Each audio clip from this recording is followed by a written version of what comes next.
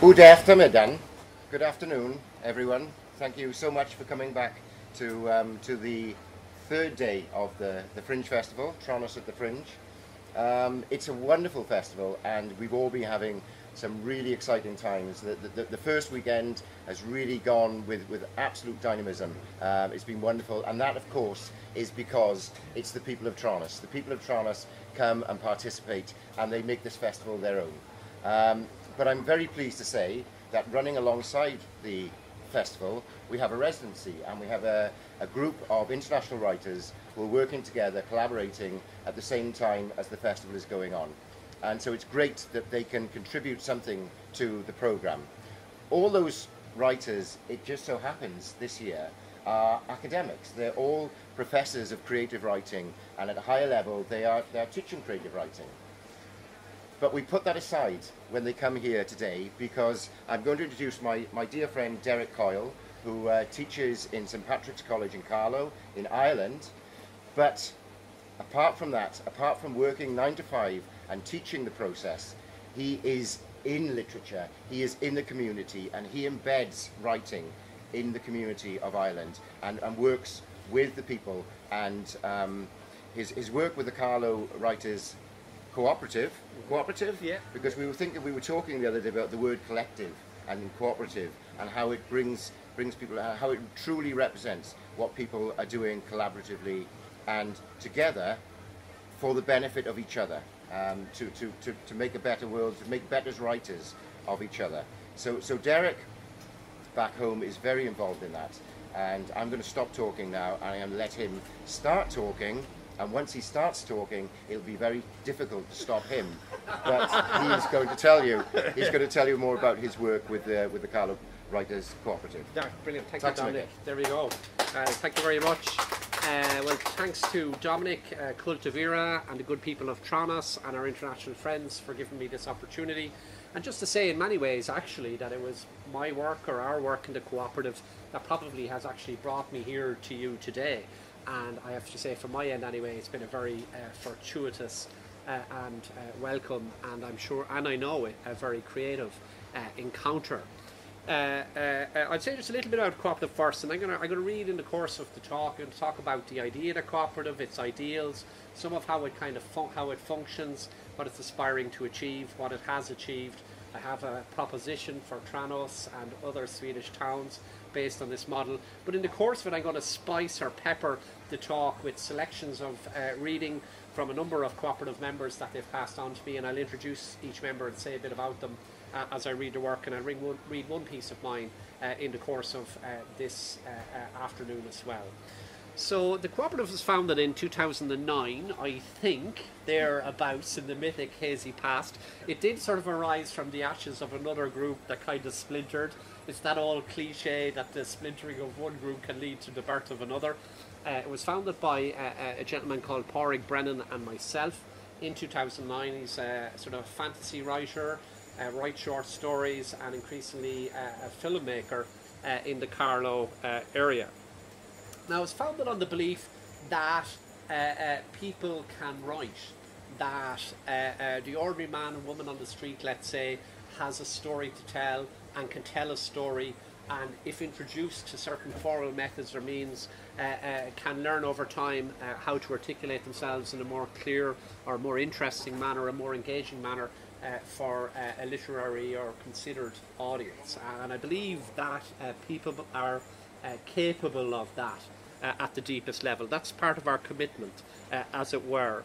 And it's not purely a poetry group, although it's kind of leaned heavily enough towards that, given a couple of the members. But I believe in my creative writing practice with students in the college or educational practice and with the cooperative, that poetry is like talking, in a sense. By which I mean that I don't think poetry belongs to an elite academy or an elite school. I believe the means to poetry are in our everyday speech. One of my very first introductory classes to students will be around that notion, in a way, that poets take typical things that we use in speaking. We all speak rhythmically, for example, in a rising and falling cadence. We all use metaphors or similes to pepper our speech and make it more interesting, or to help explain something, and so on. So that all these elements are heightened in the art of poetry, but they all have a natural foundation in everyday speech practice, as it were. So we are poets in ways without realising we are to a degree. We just want to pull it all together and heighten it and intensify it in a way, and we call that poetry. So I'd leave everyone, so not to frighten them off, that it's some grand concept up there that we can all participate. Anyway, I will say more about that and some of my notions or ideas about creativity. But before that, I'm going to read you a first poem, which I have to say I was at the moment that's described in this poem. And this poem is from Dorina Jennings, who's one of our long-term members in the Carlow Writers Co-Operative. She would primarily say that poetry helps her to make sense of her life. She has no other ambition in a way for her poetry than that. In a sense, it's about trying to comprehend difficult things often and articulate them. Now, she joined us this year when we went on, well, it's last year now, I think in 2 years, if you know what I mean, because I'm an academic and think across a term. So, anyway, last September, although strictly speaking that may not be true, but anyway, that's just to see if you're awake. Calvin says, oh, yeah, Derek, I've got you there now, yeah.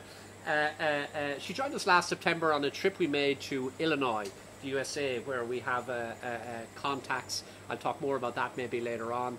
And we went up to Chicago and we visited the famous Chicago Art Institute, where she saw something there she had a longing to see for a very long time, and that's what she articulates in the poem. And I have to say, what she's saying here is very real. I was there, I led her to this particular work, she was finding it in a way, and I was there when the moment happened, and it was a very emotional moment. So here's Dorina's poem, which she calls Section 144.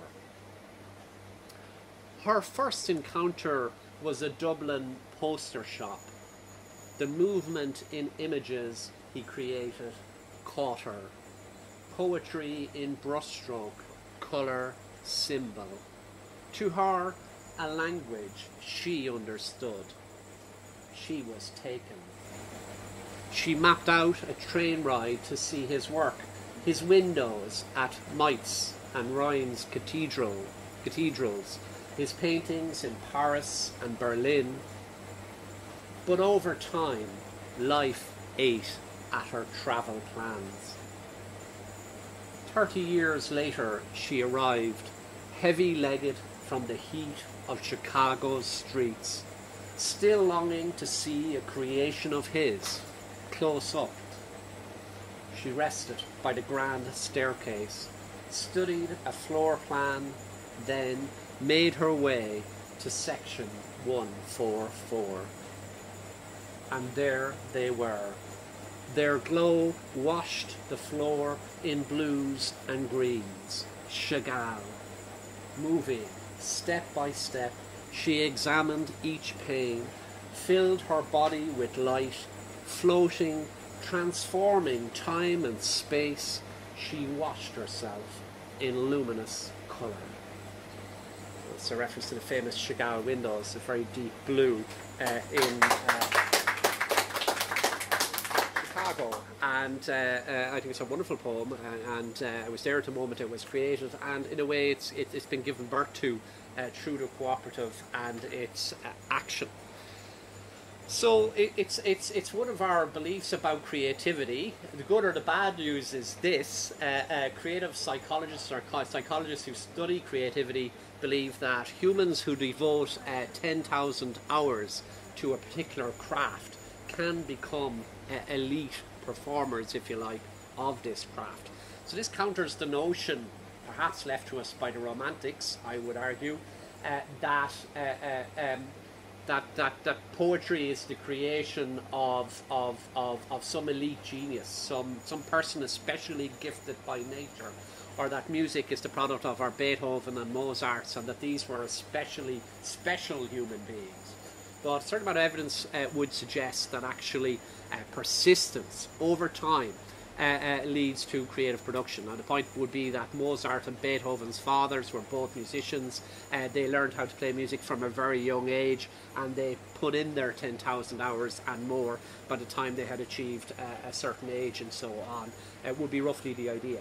But with that idea in mind, then, we're saying that elite performance is not the preserve of an elite, actually, but that anyone who puts in sufficient effort and practice. Pele is born on the streets of Brazil. He puts in his 10,000 hours as a young boy or whatever, and he gets better and better. I'm sure he has some genetic inheritance that helps him as well, but it's a lot of his practice and hard work makes it possible in some way. So that's our belief.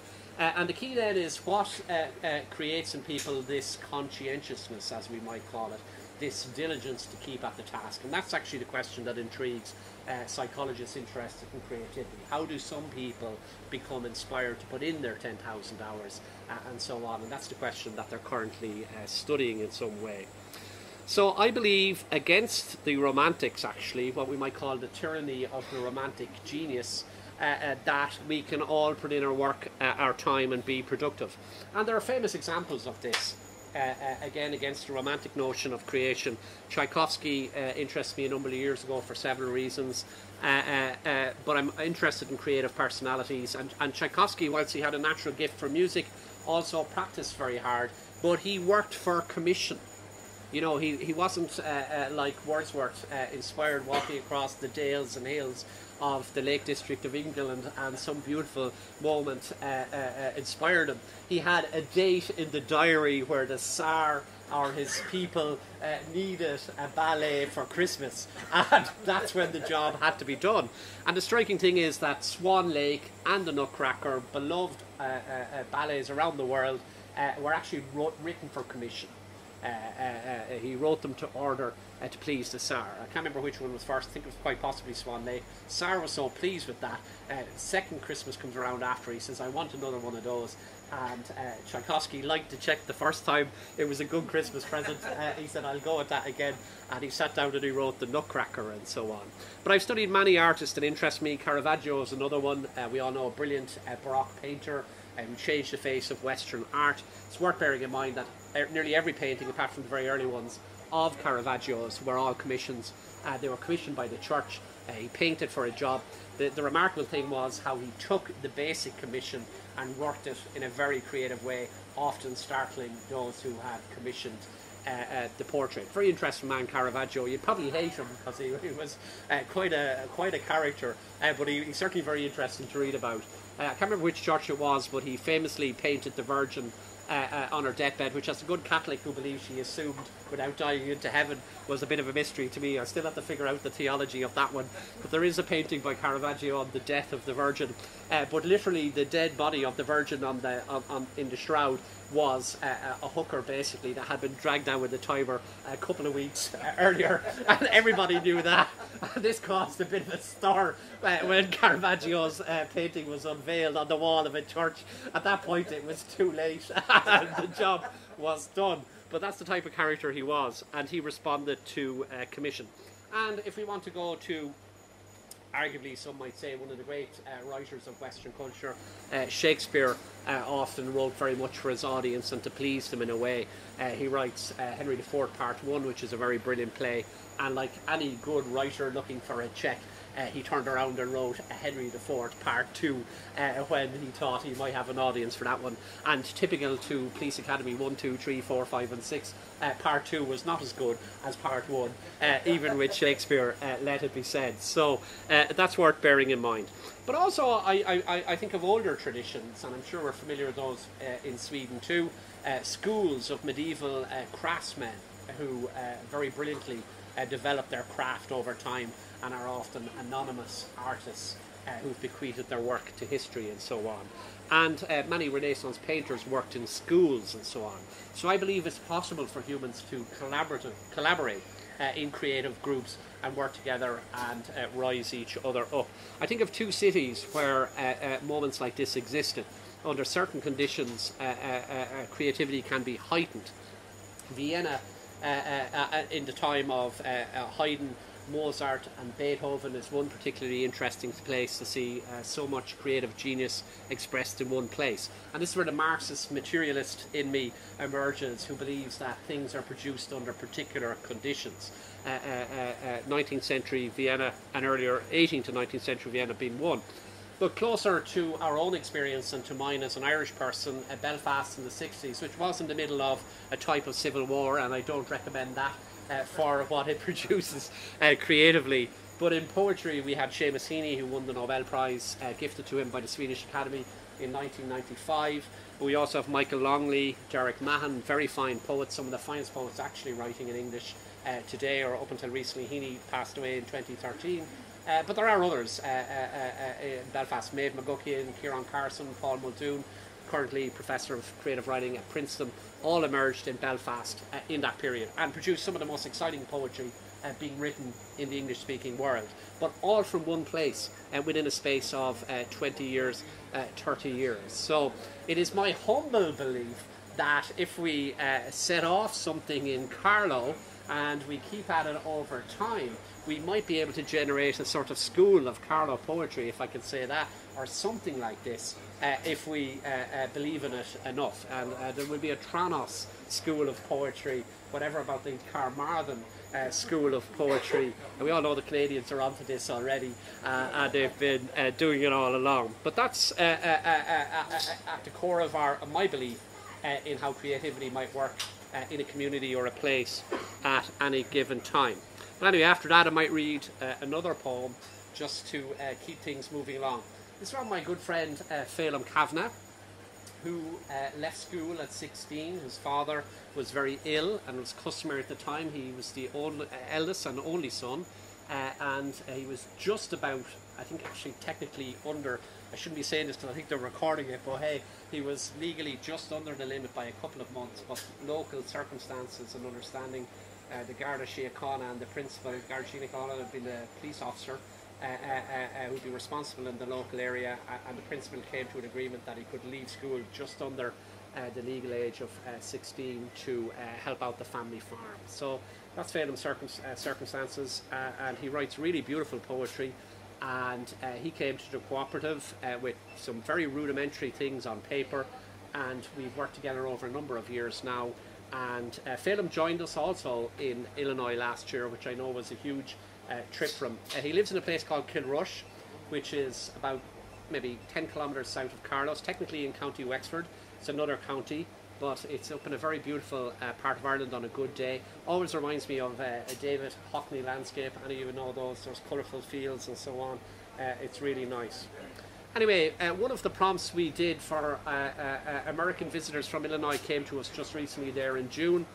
We wanted to engage with US culture in some way, and one of the prompts I proposed, and I will talk about our prompting process in due course, was that we look at some sections of a poem by Walt Whitman, the great American poet of the 19th century, who I believe to be the poetic prophet of the US, and like any great prophet and poet, he is still ahead of us and still ahead of the US, and I still think he's calling the US always to its better sense of itself, would be my view. And I think we all can appreciate why this might be particularly important at this juncture in time. The amazing thing is, I read my Whitmanesque in Pantai the other night, which is a very different poem than what Phelim took from the same Whitman prompt. And this is the fascinating thing, when you put something out to people, how people respond in so many different ways and could produce very diverse and interesting work. Here's Phelim's poem, and I think you'll appreciate the angle. I wish for my wife we were horses. In Washington the trees are falling. It is the dawn of something, and I am shivering. Congressmen are saying things, reporters are saying things. If the congressmen were pintos and reporters Andalusian, the rest of us, piebald mixes, are black and white. Would we weep for our sins, or kneel to police in Chicago? Black Shires, black Frisians, black Marwari kneeling. Would we suffer angst of owning or feel entitled to anything. If we were horses for a while, we could regain our health, then become human again. My wife could wear her Tabasco dress, layers of ruffles swaying, dahlias in her hair, smiling. But in Washington, legislators will not bow their heads. Their eyes do not darken in friendship like the heavy white horses that gallop to a fence, glad to have come, but frightened because the trees are falling. So from Philip Kavanagh there, all the way from Kilrush, County Wexford, and so on. So the heart of the cooperative, I believe, and this is the model I propose to the writing community, which is somewhat scattered, although talking to itself in Tranas, the heart of the cooperative and its endeavours over 2 years is that notion of conscientiousness, keeping at it. So over a 10-year period now, we have met without fail fortnightly during the school term. So from September through to June, allowing for national school holidays, primary, secondary and further education, we meet every fortnight on a Monday night for roughly a 2-hour period, and we never miss. I went once to a conference in Belgium and I appointed Simon Lewis to deputise for me, but I got off the train or the bus in Carlow at about 8:45, and I said, you know what, the cooperative is up in the chalk right now. I think I'll go up and say hello. And I couldn't resist even turning up then, and I did. I didn't have a poem, but I just wanted to check they were still working and that they weren't doing it and they weren't lying to me. So we work very hard and we're consistent over time, and I actually believe that's the reason for our success. Now, we're not purely a reading group. We do readings, but we are a critique meeting, and we take seriously the grown-up critique, I should say, of the writing of our members. Now, we're respectful of sensitivities. We do really appreciate that you made your little baby and you're bringing them in and putting them on the table, and I know this as much as any of the members, I have to say, how sensitive and hard that can be to have others poking about and say, why did you put those shoes on it, and that's a terrible haircut you gave that child, that sort of thing. I think you should have done something else. And we're very attentive to that. We take what's held to be honest critique that is in no way personal, would not tolerate at all a single note of feeling somebody was having a go at someone else through the disguise of the critique, but we will welcome what is held to be honest opinion. Now, members are entitled, it's their child after all, to maybe go back and reconsider the haircut or the shoes, but that decision is entirely theirs. But that's the spirit in which we operate, and it has to be kind of honest in order to bring people along. So I think that's the heart of the cooperative in many ways. Now, the prompts have helped us as well. Maybe I'll talk more about them though in due course. Now, at the political level, because politics is inescapable, we, after a year or two, did formulate a constitution to the groans of some, and then the notion of a yearly AGM. Now, that's the only point at which we really get most obviously political. But I do have to say, after several mini crises, nothing compared to the crash of 2008 or anything like that, or any major personal crisis you might undergo, but like any group of people getting together, we've had our moments along the way. And I do have to say that the wisdom of formulating our vision and a set of practices by which we agree to run our organisation was a wise move early on, because we can always resort back to our constitution and our key points along the way. This is how we've operated, and we can always claim then we have acted fairly, we've acted in the interests of the cooperative, and we have abided by our common rules of engagement that we've accepted. Now, every year at the AGM, we're entitled or every member is entitled to review the Constitution, to either to ask for some form of constitutional amendment, either to withdraw something from the Constitution or to add something to it. And in the light of the year's experience, we have a committee, treasurer, director, myself, last couple of years, a treasurer and a secretary, And we meet a couple of times during the year just to keep things moving along, often after the meeting or sometimes through informal chats and stuff like that. The actual constitution and one yearly AGM, it can seem like a drag. We're all there to write and so on, but to keep the organisation straight and to keep us focused and to add an element of formality to it, I believe that has been very important. One other thing I would add to that is we don't meet in anyone's house, right? We don't meet in any cosy kind of coterie in a way. We meet in a public house upstairs in a private room, which would be a sort of a legitimate enough place for a cooperative or political organisation to meet in Ireland. I'm sure you might have similar context. I believe that has been very important.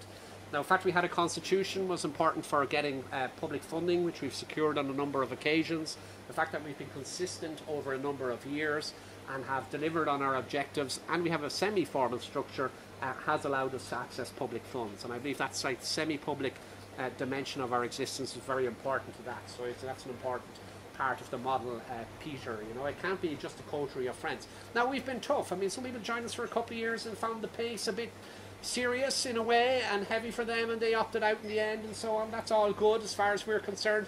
Once we've managed this in in a way abiding with our constitution and so on and so forth. We're not saying it's for everybody. We're very serious about what we're doing, but we are welcoming of serious people who wish to grow and engage with writing in a serious way and get better at what they're doing over time and are willing to put in the work, right? The creative work that needs to be put in there. So that's been very important. Now, our local community has been very supportive, and I think that's also because of the type of organisation that we have. Carlow County Library, I have to say, from early on, we have a very good library system in Ireland. They funded a tutor to join us at one point for a project. We did a radio programme that was recorded as part of Carlow Arts Festival a couple of years ago, which they helped tutor us and prepare us for and give us the space to do the live recording in. They have been a great ally of the cooperative. Now, we've brought a couple of readings and events back to them as well as a sort of payoff for what they've done us. That's just good politics as well. We've been attentive to our obligations, shall we say, to those who have assisted us along the way. We've hosted events in the Chock. The Balmel Perry came and read with us there once. The Chock Dolmens, where we regularly meet free of charge. I must thank Willie Rath of Chock Dolmen here in Sweden, and his son David and Anthony Byrne actually was house manager there. And many years they've given us a heated room in the winter on a Monday night free of charge, but we have brought back a couple of events to them. We had a great poetry slam with McHenry County College in 2015, for example, which many of their staff and lots of the public enjoyed, and that was a great night upstairs in the Chock Dolmens. We're working with the community, rather like the festival here in Tranas, let it be said, but you bring a crowd to people and they give you a venue and all that sort of thing. As Irishmen maybe call them, we appreciate that. I'm sure the Welsh get that too, and the Canadians. Good old-fashioned help your neighbour, help you. It's partly how the cooperative model works, so that we all benefit in the long run. That's the model and the aim. Recently we have a relationship with Visual Carlow, which is a national visual centre, which is luckily for us located in the heart of Carlow town. It's a national and international site for new art. It's a wonderful building. Mel's probably been there and others, but we've had wonderful readings there over the last couple of years. We've stretched out internationally. Carlow College, which is where I work, also on the grounds of the library and visual. We have international connections with the US there, with Community College System, McHenry County College in Illinois, and Elgin Community College, which we visited in September. So but that was our generosity too. We've welcomed members that have been on exchange in Carlow College to join us for a term. We built up friendships and relationships, and that was all reciprocated in the tradition of good human hospitality and exchange. And that's all worked very fruitfully, I think, for everybody involved. And Cafe Fusion in Wexford was how I established the Wexford connection, which brought the Welsh to us, and then brought the Swedish-Irish man Colm O'Kiernan to us eventually. And we're building our links, I hope, with Carmarthen and the writers there, and Cultivera here in Tranas in Sweden laterally, I really hope. So we've produced an anthology, we've done a radio programme, we've done dramatised readings, we've participated in the Carlow Arts Festival on a number of occasions, we've done poetry slams, more formal readings, and so on. But So one thing we do in keeping people busy and focused, I mean, it's my other challenge to ideas of creativity that are out there. We've all probably encountered this precious notion, it seems to me, that oh, I'm an artist, don't tell me what to do, I know what I have to say and how I'm going to do things. And again, it seems this notion to me is rather precious and perhaps an inheritance of the Romantic legacy. The Romantics have given us a lot. I teach Romantics and I really love them, but they have a very particular view of how art is produced, and I just think it's quite frankly wrong, and or has its limits, and there are other ways to do things. But this notion that art is precious, I may say, and they're not here, but you know, we've done a number of projects over a number of years, and I listen very carefully to a cooperative, to our cooperative, even as I'm somewhat directive, as I'm the director too in ways. And I was sort of hearing, oh, we've done a lot of projects now, can we have some space to just do our own thing? So I, as any astute leader, I hope, would do, I responded to that and I gave the group space to suddenly find that the sounds of silence seem to be the favourite tune, because they're suddenly strikingly unproductive when they have nothing to do and no project before them, I discover. So that actually is my experience in ways, that when we have projects that keep us engaged, I have discovered that the cooperative is actually most productive and keeps at the task in a way. You know, if Caravaggio had no money for his dinner because he decided not to paint for a few weeks, he was uninspired, he would starve. Suddenly found that he was busy painting and feeling very inspired, so he could you know, carouse the tavernas of the various Italian cities that he lived in. So we've responded to a number of engagements over the years. One of the first, which people found very strange at the time, was it was an artist who I could say very strongly how I felt about that installation, but since I'm being recorded here, I won't actually say that. But anyway, Visual took on an installation by a nationally renowned Irish artist who was going on to represent Ireland in the Venice Biennale, actually. And he decided to respond to a local notion or story, which one is a good idea. And in the county of Carlow, there's an old monastic settlement called St. Mullins. It's actually very beautiful if you come and visit Carlow. I think, Alan, we've been down there, haven't we? St. Mullins. But in a medieval Irish poem called Bulla Hivna, which translates, Heaney actually translated in 1983 as Sweeney Astray. It's sometimes translated more scholarly as The Madness of Sweeney. It's about the poem is a sort of fragmented medieval poem about the encounter of Saint Ronan, one of the early Christians in Ireland, and the pagan king Sweeney. And Sweeney is annoyed to hear the sound of church bells on his land, and he discovers St. Ronan and his monks building churches, and in a moment of pique he grabs Ronan's psalter and he throws it in the lake. And St. Ronan curses him then to take to the trees of Ireland as the mad Sweeney. He has a man's or a human's consciousness, but he has the form of a bird. And then he flies all over Ireland and actually up to Scotland, believe it or not. I don't think he takes in our Welsh brethren or cousins, but he goes up to Scotland for a while and he travels around with all his various experiences and so on.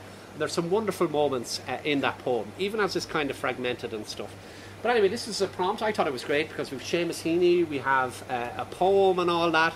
But foisting a poem from medieval Irish, albeit translated into strong and good contemporary English, upon people who haven't encountered before was something of a shock to the system. But we persisted. And the remarkable thing is that several years later, these poems come out. They were read in Illinois, and people got them, and so on. And I actually think we did something more interesting than the artist, to be perfectly honest. And I actually don't think that's arrogance on our part. So that was one of the prompts. In my more literary mode, I thought it would be a good idea because it was somewhat afoot in the UK at some point in the mid-90s. Ted Hughes, you might recall, returned to his tales from Ovid. There was a return to Ovid, that classical strain that never disappears in Western writing. I know Evan Boland, Carol Ann Duffy, I'm sure some Welsh poets were in that bag as well, did a sort of after Ovid anthology and so on. Our own great contemporary Michael Longley, who's a student of classics, has continually responded to the classics in his work and has produced some really wonderful material. So anyway, I decided to go to that great bag of tricks that inspired Geoffrey Chaucer and William Shakespeare and some of Shakespeare's contemporaries. Christopher, his name won't come to mind, Marlowe, there we go, Christopher Marlowe, Shakespeare's great rival, were inspired by this as well. And here's a poem that grew out of the tale of Narcissus and Echo. And this is my colleague Simon Lewis, who again joined us very early in the cooperative, I'd say. I have a memory of Simon probably wandering in about 2009, so he's been with us many years. And Simon has gone on from really just baby steps in the early days of the cooperative. He won in 2015 the Hennessy Award for Best Irish Poetry, and he is the first member of the cooperative who has published his collection. I'm pretty confident more are coming and on the way, but he published last year his first collection with Dura Press. We're an emerging but significant press, I think, in Irish poetry, a collection that he called Jewtown. Simon is Jewish, a rare enough type of figure in Irish life and ways, well certainly today anyway. And he wrote a series of poems about the Jewish community in Cork. They had come in at the end of the 19th century, fleeing the Russian pogroms, as we know, when many Jewish people fled to the US. And the local joke is that they mistook Cork for New York, and they ended up in Cork, Ireland. And when they landed, sort of got out into the community, they said they'd stay a while, it wasn't too bad. And he has traced his family down to Tranas, a town in Lithuania. So this is from his collection Jewtown as it was eventually published, but it grew from a prompt we presented to the group from the Narcissus and Echo story in Ovid. And again, on a first reading, one mightn't get that connection. But the poem is called Echo. Every day I shut the door and push my cart past the markets up Albert Quay. I watch the greying herds of common garb, walking sticks and cycles humming by, until you come dilly-dallying down the street, a bouquet draped in violet, mauve or green. In April, you stopped. Your hands reached to pick a bunch of daffodils. A shilling, you asked, and all I wanted to tell you were the names of every flower in the world, and how we'd fill vases with yellows, blues, purples in all the rooms of the house I'd build. I had waited. All I needed were the words. A shilling, I said, and lost you in the herds. It's from Simon's collection there, Jewtown. And that was from one of our prompts. That was our Ovid prompt. We also responded to Easter 1916. You'll hear some poems about that in due course. We responded to Yeats 2015, which I think brought us to Wexford as well, where we met some people from the residency here. And latterly we've responded to US culture in various ways for our trips to the US. You'll hear more about those coming along, or as I go along. Well, tell you what, I might read you another poem. What do you think? Will I read one of my own? Yes. Will I do that? Why not? So I'll read one of these. This was one of my prompts to the US idea. So I read a very good book, actually it was a very good book, on the Irish in America. And I read there about the figure, I'll mention this, I wouldn't normally, but you know, we're poetic intimates here as it were. A figure called Elizabeth Gurley Flynn, who was an Irish-American lady who was a socialist and communist and radical really about women's rights in the US as well as workers' rights. And she has the great distinction of being buried in Russia, which is interesting these days. And I was struck really, my image for her is there's a wonderful photograph of her in black and white up on a platform. Her hands aloft, dressed in a woman's garb of the 1920s, speaking to a crowd of bowler-hatted and straw-hatted men, an entire field of men, and that woman has them in the palm of her hand as she's speaking to them. I do make a very Irish comparison here. This would be, everyone in Ireland I think would know this. This is one of our cultural assumptions. I compare her to a figure from Ireland's great socialist period of striking and so on. I don't know if you know of a guy we call Big Jim Larkin. You'll find a statue on a Collins Street in Dublin with his hands aloft, actually, rather like her, addressing the crowd. And he was responsible for leading, anyway, the Great Lockout, as it was known, of 1913, where he protested against William Murphy, the great businessman who owned a lot of businesses in Ireland and led out his workers on strike for months and months and months. Larkin didn't like Murphy, and I'm happy to say neither did William Butler Yeats, who wrote several poems protesting against him. September 1913 being one of them. But anyway, that's all you need to know. These are part of my Carlow poems, as I call them. It's relatively long, but it's story-like, so I think you'll follow it fairly easily, I hope. One other thing I should say is, on the edge of Carlow, there's a town called Tullow, which should be the sensible next principal town in Carlow, second town. But on the edge of it's this massive Celtic tiger, Mount Wolseley it's called. Any of our US would think of Dallas. For a brief period, Irish people thought they were going to live like J.R. Ewing, and oil was going to flow, and we were all going to be rich and live like kings. So Mount Wolseley is out there on Tullow. That's all you probably need to know about that. This is my comment on contemporary society in a way. Anyway, Carlow poem number 33. Malloy had intended thinking about God, but found himself instead contemplating the remarkable sticking power of dog shite, the way it gets into the grooves of your sneakers to the point where it is virtually impossible to remove, a most stubborn fact of modern life. His situation was not helped by another fact. He had only one eye, and he hobbled around on a crutch, because he had only one leg. He held the crutch with the one arm he had on the side of his body opposite to his one good leg. In this manner he made his way daily through the streets of Tullow. It did not help either that the town's one main street consisted of a very steep hill. He'd walk into the town every day from out the Carlow Road, seeking his 20 John Players Blue and the Irish Times. Malloy particularly admired the optimism of those who produced the endless reams of paper.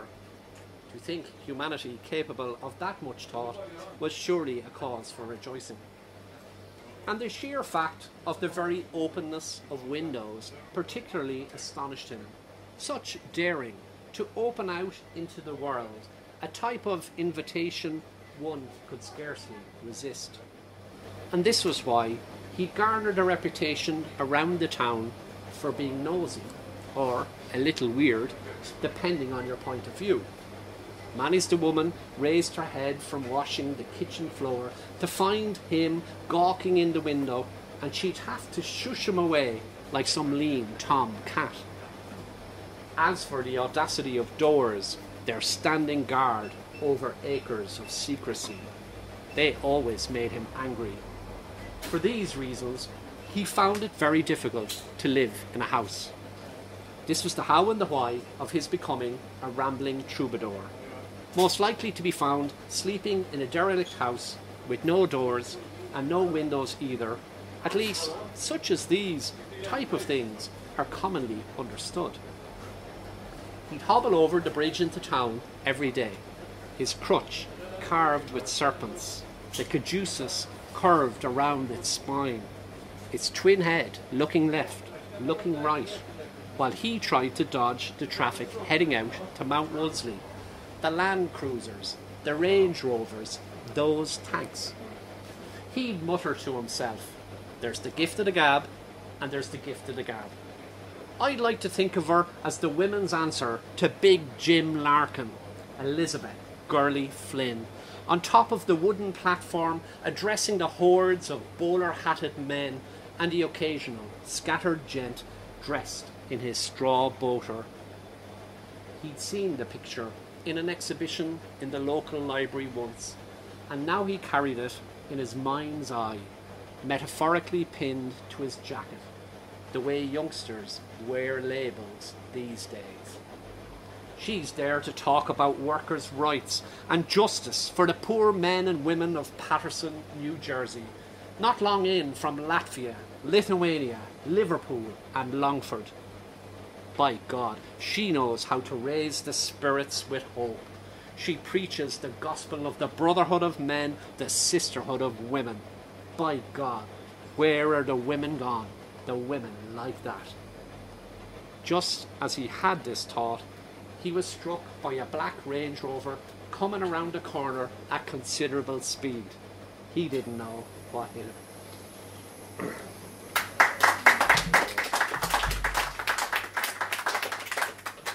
So So there we go. So the cooperative was sort of founded with a notion too of challenging, I think, the individualism and narcissism, as I think of it, of our contemporary society, with the notion of kind of local collective action. It seems to me actually quite a hard thing to realise, but inspired very much by that 19th century model. The notion that we share certain common resources that we can bring together that enhances a collective aim within a community. So in that sense, it's kind of countercultural and it has a political dimension. I also consider calling it a collective. I was inspired by modernist notions of manifestos. We've never quite written one, and we've never probably been quite political in the way that I would like us to be, but we have been indirectly in ways. Now, I've also realised too, in organising any collective of humans, it's damn difficult. I'm not going to say that. And at times one might lose whatever hair one has and all the rest of it, with frustration at the notion of pulling people together to achieve an end. But despite that, we have persisted. Great gifts to the cooperative have been our trip to the US, trips like this to Cultivira and to meet like-minded folk from around Europe and further afield, which is great. But for example, in Carlow College this year, we will have a writer in residence, a poet in residence is joining us for the first term.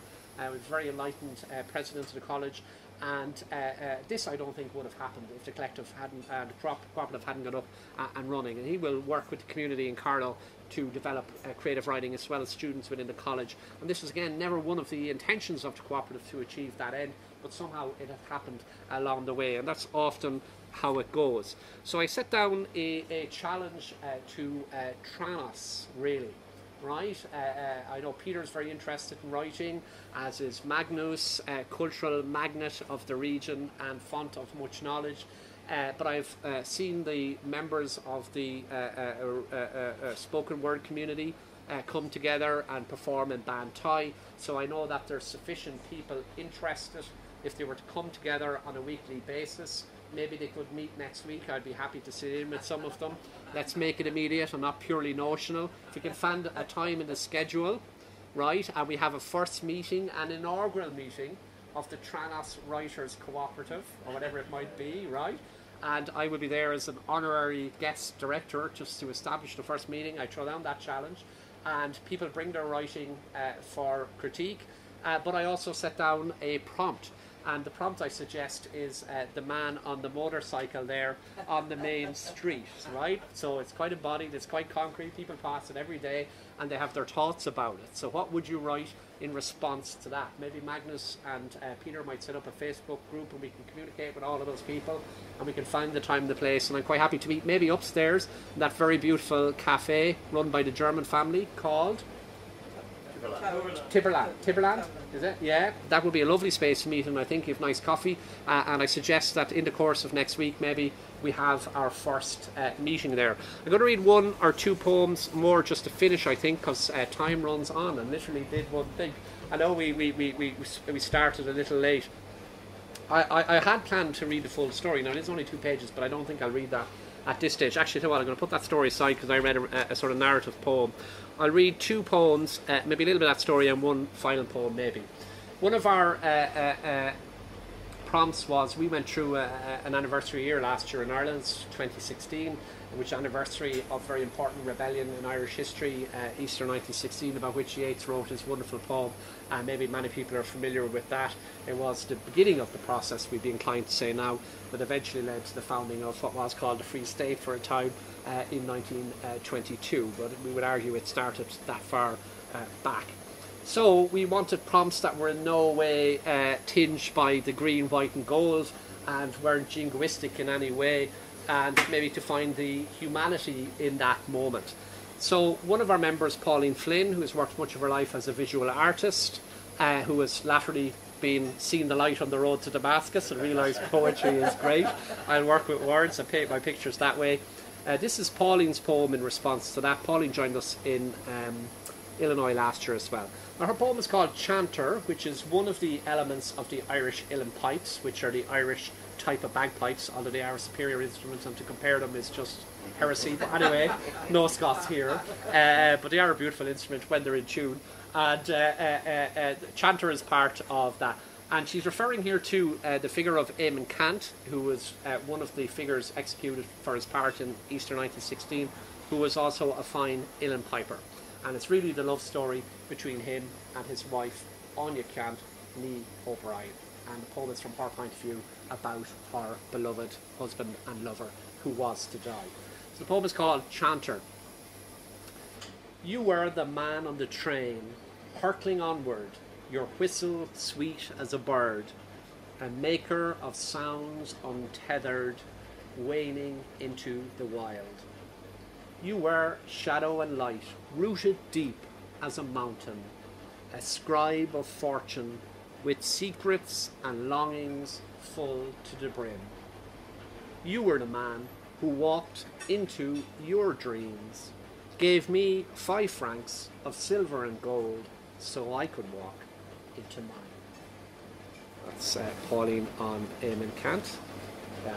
And then Clifton Redmond, who we recently visited Wales, fine poet, and Clifton has a fascinating story. I'm sure he wouldn't mind saying that here.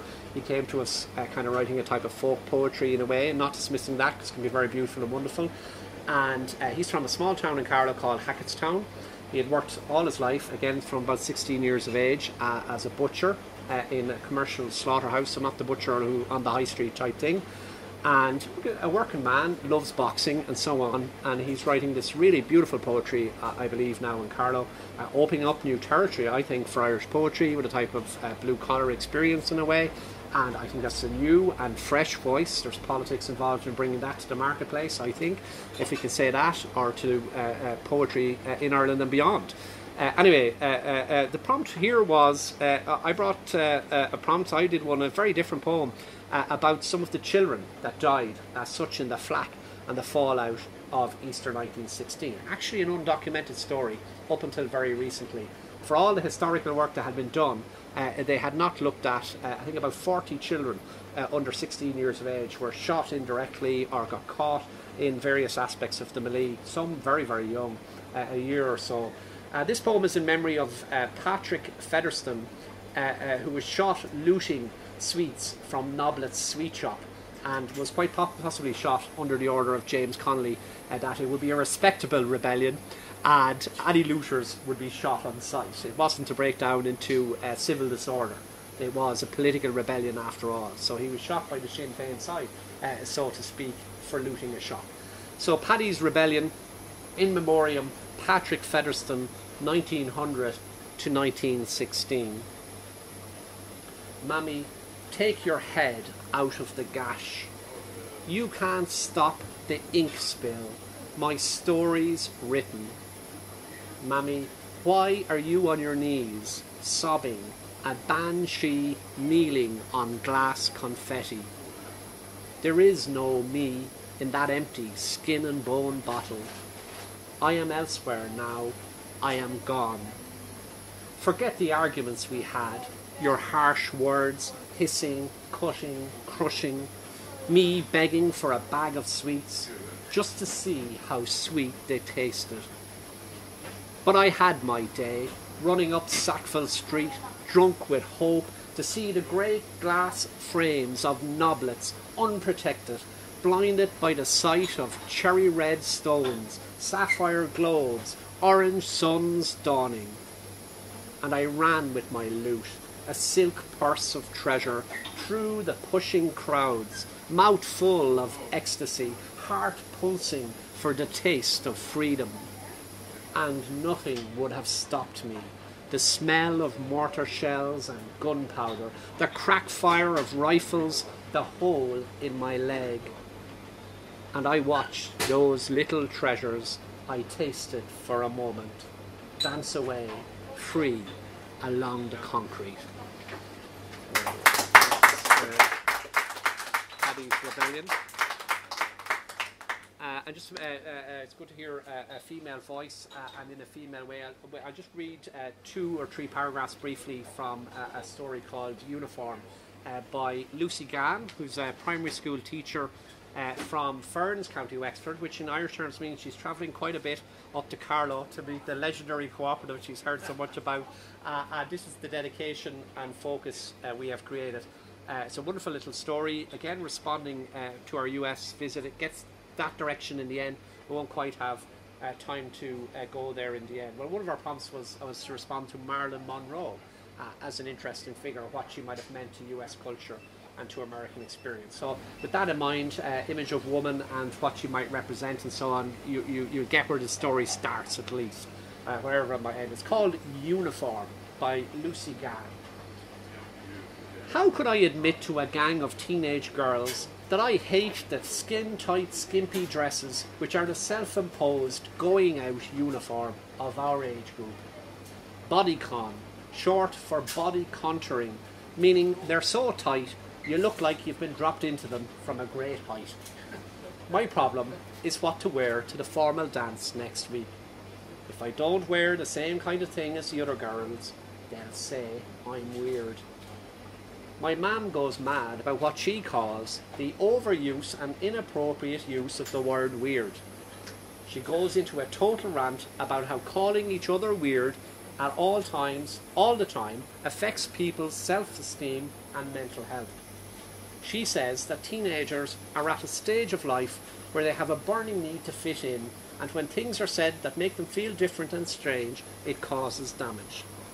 They feel isolated and can be vulnerable to all types of bullying and intimidation. She's a real ray of sunshine, my mother. My auntie's a dressmaker, and she says the clothing companies are laughing all the way to the bank at the moment. Think how much denim they save on skinny jeans, and how much fabric they save on short dresses and skimpy tops. And don't get me started on wedding dresses with no sleeves, and most of them off the shoulder. They're making a fortune on what they save on fabric and sewing, she says. Aunt Jenny and my mum are sisters, so you can imagine when you get the two of them together in one room, it's Rant Central Station. I mean, intriguing story, but I leave you there. And I finish on a final poem. I think I've said what I need to say there, and I look forward to exciting writing and developments in Tranas, as there is already, but continuing. This is Clifton responding to probably growing up in a rural Irish school in the 1980s, I would say, with Clifton, where it seems to me rather like how it was in the 1970s, but I won't get into how I was here in Dublin, a bit more cosmopolitan than there might have been in Hackettstown, but I don't know. But at the end of this, I think Colin McKiernan will recognise, and actually maybe paradoxically our Welsh friends, the truth of this. Despite our nationalisms, one can admire things in the other culture, and we have this dual and complex reality.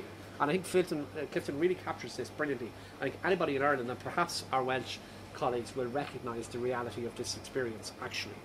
So he calls the poem An Irish Lesson. I remember 4th class in St. Bridget's, lined up like soldiers, rows of navy uniforms, baby blue shirts, elastic neckties. Mrs. Duffy, aged as the classroom, old as the pipes that wrapped around the walls and rattled. Older than the desks, there's one of them down there in the corner, with wrought iron frames and timber tops, layer upon layer of thick varnish, carved out holes for inkwells. 2 pictures hung on cold, wet walls. The proclamation, its black and white circled faces, faded writing, the Virgin Mary with hands wide, a perfect vision of forgiveness. Standing at the top of the class, a face of scratched clefts and liver spots, a head of tossed greyed springs, a bamboo cane in her skeletal hand. When she beat the blackboard, shudders of chalk dust landed on the lip. As she gave us lessons, the stick slap kept time, chanting or singing, ta me, ta tu, ta she, ta she, arish, arish, arish. We sat in our desks, mimicking the mad music she was making.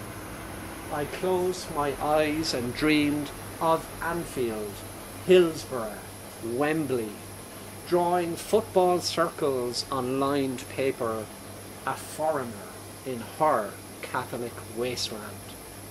She told me I should be ashamed. Men were stood against the wall and shot so I could speak my native tongue. Batty Duffy, beating the blackboard like a mad joke, chanting or singing, ta tu, Tá me, tá tú, tá she, tá she, Arish, Arish, Arish. Clifton Redmond from Carlow. Very good. Thank you very much. There you go. Yeah. My friend, right? Arish, which is again. That's your basic verb. I am in Irish. I am. You are. She is. Whatever. Tá tú, tá she, tá me. Whatever. Anyway. Thank you. Tax a micket, Derek. Tax a micket. I've heard that poem. I've heard Clifton read that poem in Swansea, in Wales, and he would be honoured, I'm sure, to hear that wonderful delivery of it here in Sweden. It's a wonderful poem. The whole presentation was wonderful. So many things resonate with me. It's wonderful to hear Clifton. The poem about the children lost in 1916 really got me there. It was wonderful, wonderful. Yeah. Thank you so much. And I'm glad that you've spoken about Tranas and the idea of this wonderful community, this literary community that we've met and we've engaged with and we've heard performing, and we've joined in with Pilsner Poesy, and we know that they can perform, but this idea that they can come together more regularly and write together. I'm sure lots of people who are there in Tiverland on Saturday morning writing to a prompt were enjoying themselves, loved that experience. I'm so glad that you've offered that opportunity to move with that again and take that further. That would be a great result from the residency and from what we want to try and achieve within this wonderful town. Thank you all for gathering here today, and thank you so much to Derek Coyle.